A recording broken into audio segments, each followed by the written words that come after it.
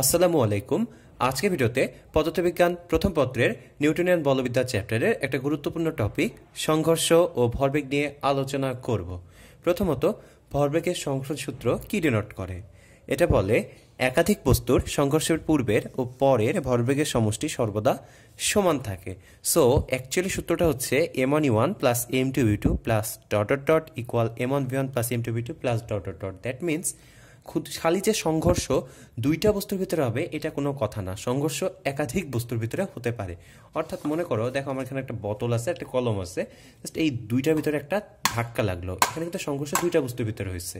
আর হঠাৎ করে আমি চাইলেই কিন্তু মাঝখানে একটা স্কেল নিয়ে আসতে পারি। তাহলে দেখো, এখন যদি ধাক্কাটা লাগে, এখন কিন্তু সংঘর্ষ হবে তিনজনের ভিতরে। অর্থাৎ সংঘর্ষ অ্যাকচুয়ালি একাধিক বস্তুর ভিতরে হতে পারে। সো সূত্রের ক্ষেত্রে আমাদের এটা মাথায় রাখতে হবে। আমাদের বইয়ে এটা নিয়ে অতটা তেমন একটা আলোচনা করা নাই। সেকেন্ড ওয়ান, মিলিত বস্তুর ক্ষেত্রে কি হয়? m1u1 plus m2u2 plus dot dot dot equal m1 plus m2 plus dot dot dot into V হয়। কারণ বস্তুগুলো সব এক ধাক্কা খেয়ে একসাথে মিলে একটা বস্তুতে পরিণত হয়। দেখো, মনে করো এই হাতে আমার এই কলমটা ছিল, আর এখানে আমার হাতটা, দুইটা এসে সংঘর্ষ করে কলমটা হাতে চলে আসতো, তাহলে কি বস্তুটা মিলিত হয়ে গেল। এই ক্ষেত্রে শেষ বেগ হবে কেবল একটা, এই জন্য এখানে আমরা জেনারেলি ভি কাউন্ট করি। ওকে, সো এই বেসিসে আমি তোমাদেরকে কিছু প্রবলেম সলভ করে দিব, ইনশাল্লাহ কাজে দেবে। কোশ্চেন 1 একটু খেয়াল করো।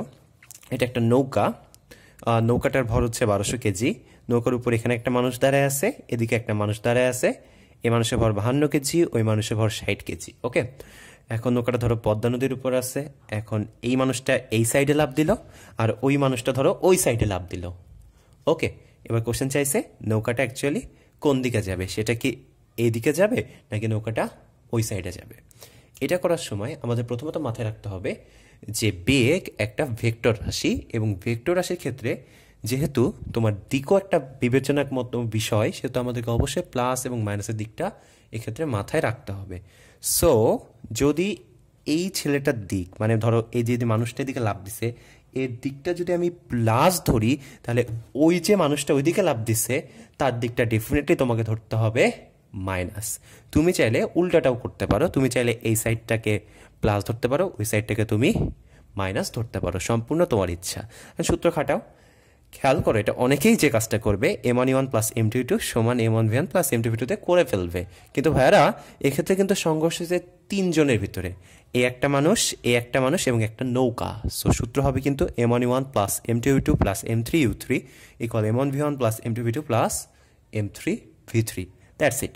প্রথমত দেখো, এই পুরা টার্মটা কিন্তু কত হয়ে গেল? 0। কেন? কারণ স্টার্টিংয়ে সবাই কি ছিল? স্থির ছিল, নৌকাটা জাস্ট এরকম চুপচাপ দাঁড়ায় ছিল। সো তিনটারই আদিবেগ 0 ছিল, সো এটা কি হয়ে গেল? ওভারঅল 0। এরপর আমি জাস্ট মানগুলো বসাই দিচ্ছি। দেখো, m1 আমরা 60 কেজি ধরে নিচ্ছি, এই সাইড মাইনাস, সো এটা -4 হবে।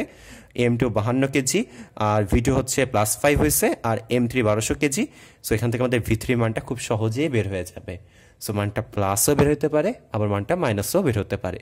যদি প্লাস বের হয় তাহলে নৌকা কোন দিকে যাবে? আমাদের ফিগার অনুযায়ী প্লাস যদি হয় তাহলে নৌকা যাবে এই সাইডে, আর যদি মাইনাস হয় তাহলে নৌকা কোন দিকে যাবে? আমাদের ফিগার অনুযায়ী নৌকা যাবে ওই সাইডে। That's it. তোমরা খালি ভুল করতে কি জানো? এই জায়গাটায় মাইনাসটা দিতা না, কিন্তু এই মাইনাসটা কিন্তু অবশ্যই দিতে হবে। ওকে, চলো আমরা সেকেন্ড কোশ্চেনটাতে যাই। কোশ্চেন 2তে দেখো, এটা মনে করো একটা বস্তু, গোলাকার একটা বস্তু, আর এটা একটা স্কোয়ার বস্তু।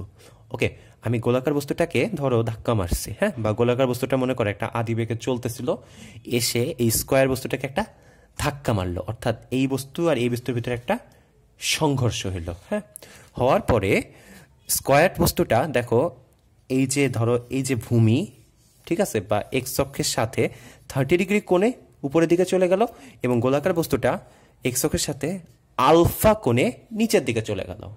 That's it. এবং দেওয়া আছে এই বস্তুটার আদিবেগ 10, এবং এই বস্তুটা যেহেতু প্রথমে দেখো এটা কিন্তু গতিশীল ছিল, এই বস্তুটা কিন্তু শুরুতে কেমন ছিল? গতিশীল। বাট এটা কিন্তু শুরুতে কেমন ছিল? স্থির ছিল। এটা কোন টাইমে? স্টার্টিং টাইমে, তাই না? এখন যদি গতিশীল বস্তুটা এটাকে ধাক্কা মারলো, সো এটা কিন্তু 0, এবং এটা হচ্ছে 10 দেওয়া আছে। এবং আরও কি বলে দিচ্ছে? এটা যাচ্ছে হচ্ছে v1 8 মিটার পার সেকেন্ড বেগে, এবং v2টা যাচ্ছে 5 মিটার পার সেকেন্ড বেগে। এছাড়াও স্কোয়ার বস্তুটার ভর দেওয়া আছে 2 কেজি এবং গোলাকার বস্তুটার ভর দেওয়া আছে 5 কেজি। তাহলে এটার ক্ষেত্রে দেখো আমাদের বস্তু কয়টা? ডেফিনেটলি 2টা। সো সূত্র কি হবে? m1u1 প্লাস m2u2 সমান m1v1 প্লাস m2v2। তোমরা তো এটাই বলবা, কিন্তু ভাইয়া এখানে তো আমি একটা কোণের বিষয় নিয়ে আসছি, এখানে একটা 30 ডিগ্রি কোণ আনছি এবং এখানে একটা আলফা কোণ আনছি। সো এই ক্ষেত্রে আমাদেরকে উপাংশ নিতে হবে, অর্থাৎ সূত্র হবে m1u1 plus m2u2 equal m1v1 cos 30 plus m2v2 cos alpha. কীভাবে এটা হলো? কারণটা মাথায় রাখতে হবে, সংঘর্ষের ক্ষেত্রে সবসময় সরল রেখা বরাবর এই কাজটা হয়ে থাকে, অর্থাৎ সরল রেখা বরাবর আমাদের মাথায় রাখতে হবে কি হবে? সংঘর্ষ হয়। এটা হচ্ছে আমাদের একটা এই অঙ্কটার ক্ষেত্রে একটা নোট, এটা একটু মাথায় রাখতে হবে। এই নোটের উপর বেস করেই আমরা এই অঙ্কটা অ্যাকচুয়ালি করছি। সো আই থিঙ্ক তোমরা এখন বুঝতে পারছো। খেয়াল করো, যদি এটা সরলরেখা হয়, এখন এটা চলে গেছে এই দিকে, তাই তো? আর আমাদের যে কেসটা সেটার ক্ষেত্রে কিন্তু আমাদের এক্স অক্ষ আছে এইভাবে। তাহলে এটাকে আমি এদিকে কীভাবে আনতে পারি? কিছুই না, আমরা কস উপাংশ নিয়ে আসতে পারি। তাহলে কী হবে? v1 cos 30, এই যে v1 cos 30 দিয়ে দিছি। আর নিচেরটাকেও আমরা কীভাবে আনতে পারি? দেখো কোণ হচ্ছে আলফা, এটা হচ্ছে v2, তাহলে কী হবে বলো? v2 cos alpha. এখানে এটাই করছি, v2 cos আলফা। এভাবে আমরা সবগুলোকে দেখো, e1 যেদিকে আছে e1 যেদিকে আছে u2 সেদিকে আছে, এবং v1 এটাকে আমরা cos উপাংশ দিয়ে এদিকে নিয়ে আসছি এবং v2 কে আমরা cos উপাংশ দিয়ে এই সাইডে নিয়ে আসছি।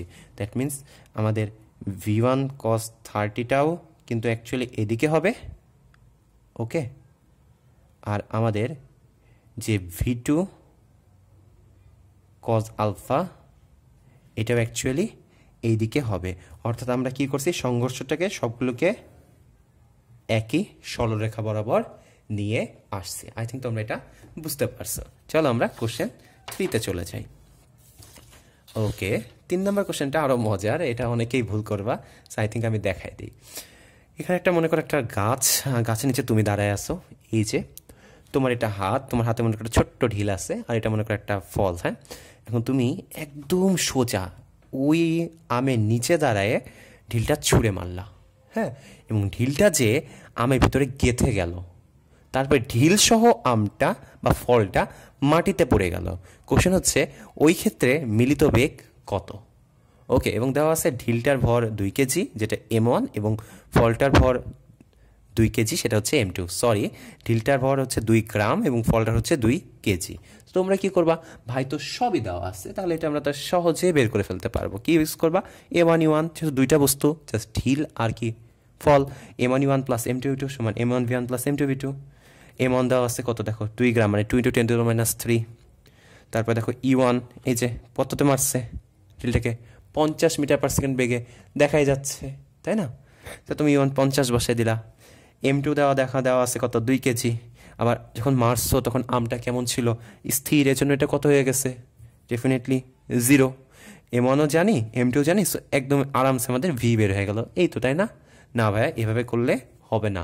এটা আনসার কীভাবে করতে হবে আমি একটু দেখাই দিই। এখানে দেখো ভাইয়া, এই হাইটের একটা ব্যাপার স্যাপার দিয়ে দিছি, আমি তো লিখে দিছি, দেখো সামথিং একটা 20 মিটার, এখানে আমি বলে দিছি হাইট h = কয় মিটার? 20 মিটার। সো এখানে এটা একটা বিশাল ব্যাপার স্যাপার, ওকে? কারণ তোমাদের একটা মাথায় রাখতে হবে, আমরা যখন সংঘর্ষের সূত্র পড়ছি, এখানে বলে কি সংঘর্ষের পূর্বের ও পরের ভরবেগের সমষ্টি, এখানে কিন্তু আদি বেগ বা শেষ বেগের কথা কিন্তু বলে নাই। সো যখন তুমি ঢিলটাকে নিচ থেকে উপরের দিকে মারছো, দেখো নিচ থেকে যখন উপরের দিকে যাচ্ছে, যত এটা উপরের দিকে যাবে এটার বেগ তত কমতে থাকবে, কারণ জি নিচের দিকে কাজ করে। সো এটা কিন্তু 50 মিটার পার সেকেন্ড বেগে 20 মিটার উপরে যে আমকে আঘাত করবে না, এর বেগটা কিছুটা হলেও কমবে। সো এই ক্ষেত্রে ইমানের মান অ্যাকচুয়ালি 50 ধরা যাবে না। কিভাবে বের করব? খুবই সহজ, আমরা একটা সূত্র নিয়ে নিতে পারি। আমরা জানি v² = u² - 2gh। এখানে আমি যেহেতু v একটা আসি, সো এটা v1 ধরে নিছি। সো সূত্র অনুযায়ী v1² = e1² - 2gh। e1 এর মানটা কত হবে বলো তো? 50, 2 × g, আর h দেওয়া আছে 20 মিটার। সেখান থেকে আমাদের v1 এর মানটা বের হয়ে যাবে, শেষ। এবার আমাদের সেই সূত্র m1u1 প্লাস m2u2 সমান m1 plus m2 × v। Just কি করতে হবে? m1 এ দেখো, খেয়াল করে, এটা কিন্তু m1, তাই না? e1টা ভাইয়া কি বলছি? হবে না, e1 এর জায়গায় কি হবে? v1, অর্থাৎ E1 এর জায়গায় আমরা কি দিয়ে রিপ্লেস করব? E1 এর জায়গায় আমরা রিপ্লেস করব V1 দিয়ে। That's it. R M2 R U2 তো ঠিকই আছে, বাকিটাও ঠিক আছে। সো এটা বসাই দিবা। এমন দেওয়া আছে 2 × 10⁻3, V1 থেকে বের হবে তোমাদের মানটা। M2 দেওয়া আছে 2 কেজি, U2 তো 0ই হবে শুরুতে, তারপর লাস্টে M1 M2 বসালে আমাদের V এর মানটা খুব আরামসে বের হয়ে চলে আসবে। এইভাবে আমরা খুব সহজে এই ম্যাথ থেকে আমাদের যে কাঙ্ক্ষিত মান V এর মানটা আমরা বের করতে পারবো। আই থিঙ্ক ভাইয়ারা তোমরা বুঝতে পারছো। ইনশাল্লাহ ভবিষ্যতে কোনো ভিডিওতে আবার দেখা হবে। স্টিল দেন সবাই ভালো থাকো। আল্লাহ হাফেজ।